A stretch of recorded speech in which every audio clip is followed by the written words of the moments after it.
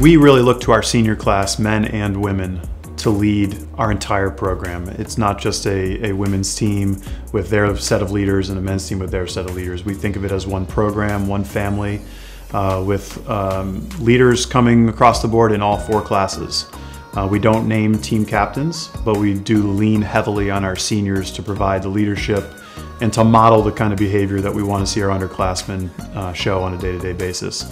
This senior class is outstanding. We have 10 CAA medalists in this class. So they're very accomplished in the pool. They're seasoned veterans, but they also have done some really impressive things in the classroom and in the community as well.